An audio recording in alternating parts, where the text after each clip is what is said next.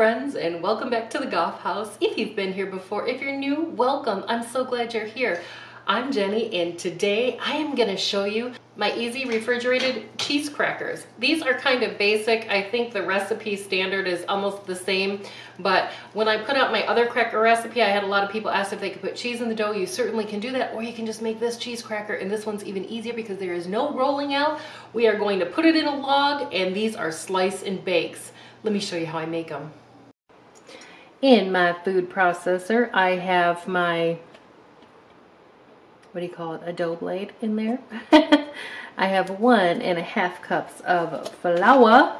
I am going to put in a ½ teaspoon of salt, a 1/4 teaspoon of garlic, a 1/4 teaspoon of onion powder, 1/8 teaspoon cayenne pepper.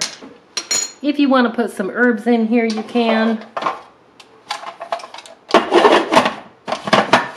You can make any kind of cracker you would like. I'm going to put some extra sharp cheddar in here because I love cheddar crackers. But you know what's really good also is smoked Gouda. Oh, I love that one too. I was actually going to make that one too, and then I decided to hold off until Christmas for the Gouda ones. I just wanted to mix all my spices up in there. 1 stick of softened butter. I want to bring this together into a nice dough, so I don't want anything chilled for my cheese dough. 8 ounces of cheddar cheese. Oh, you know what else I want to put in here is a spot of mustard powder. Mustard powder is an excellent thing to put in here as well, and I'm actually going to do a ½ teaspoon of mustard powder. I just want to get the lumps out. Mustard powder with cheddar, oh, I love it. All right, I'm gonna put in my 8 ounces of cheddar as well, so this can stir into a nice dough. This is so easy to make this cracker. If you don't have a food processor, just do it by hand. It's so easy, or you could even put it in a mixer.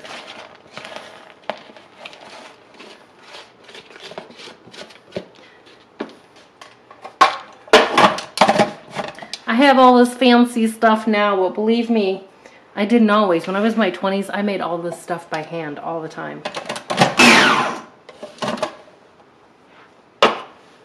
Okay, mix it until it forms its dough and sticks together.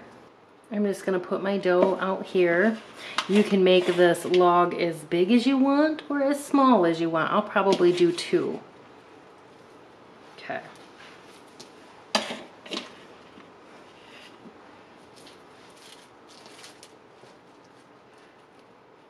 You can also use this dough to make cheddar pennies, I think they call them. I've seen them called that too. But they're basically just slice and bake crackers. Okay. So bring your dough together.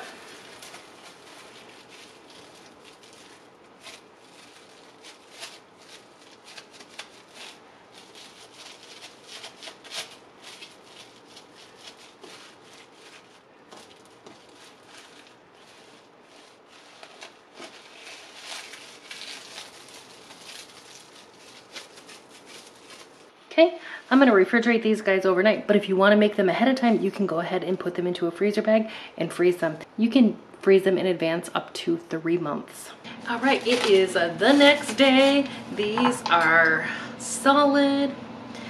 You're going to want to slice. You can do a 1/4 inch or an 1/8 of an inch.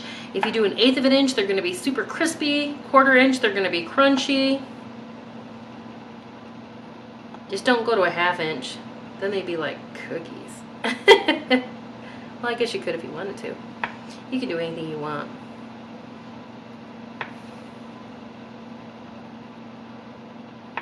Okay.